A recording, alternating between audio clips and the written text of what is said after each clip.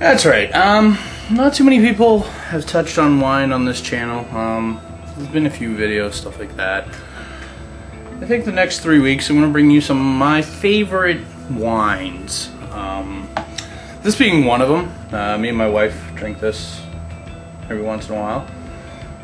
It's a Cabernet Merlot. It's made by Yellowtail. If anyone doesn't know, Yellowtail is actually a really good, well-priced wine. You get your money's worth. Nice flavor. This is 2007.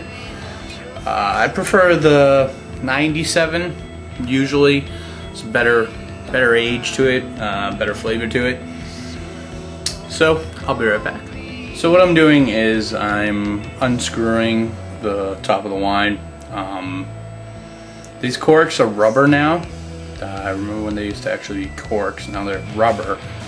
Makes them a little bit more difficult to put back in when you want to save your wine and stuff like that. But I prefer the screw down type. Okay, you just hold it at the base, screw it as far down as you possibly can go. Usually the handles will come right up to the top. Press down, bada bing, bada boom. There you go. Uncork a bottle of wine. Now it's gonna be comical and get the, you know, my glass wine glass. It holds a whole bottle of wine. You know, the thing's huge. It's like a gauntlet. Thing's about the size of my head. And wine glasses are pretty much all packed away still. When we moved into this place, we really haven't unpacked much. Clothes and computer, pretty much. That's all we've unpacked. So, regular old-fashioned glass, highball glass, you know me. It's got a nice blood red color to it.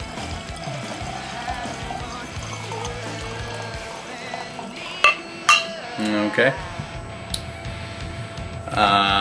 Nice coating on the glass. Yeah, believe it or not, I'm a wine connoisseur. Nice aroma, very sweet aroma.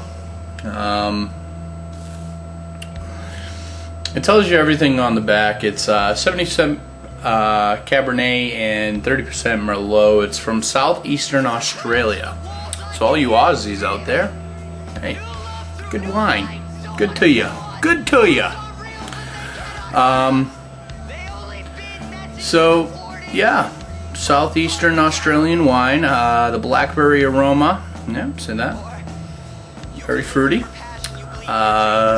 Fruity flavors. Merlot, containing a truly Australian blend of spices and sweetness.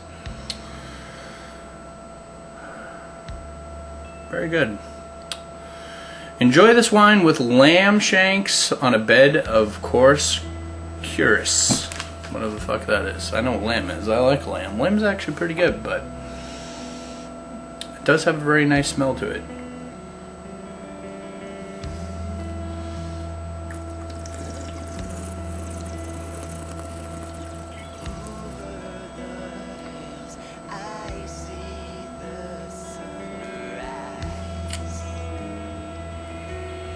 Very nice. Very nice.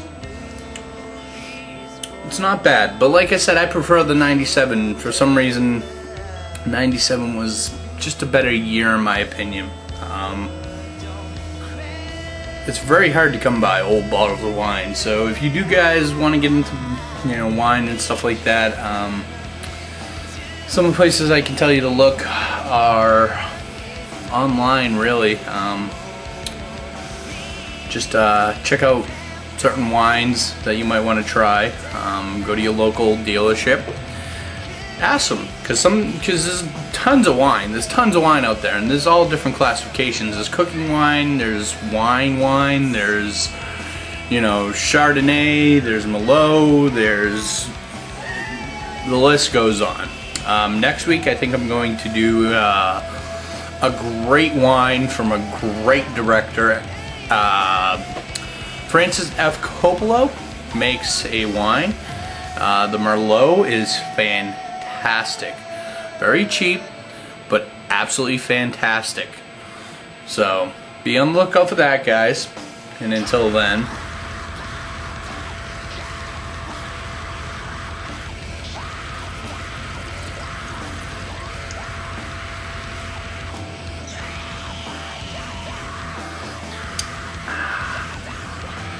try something new.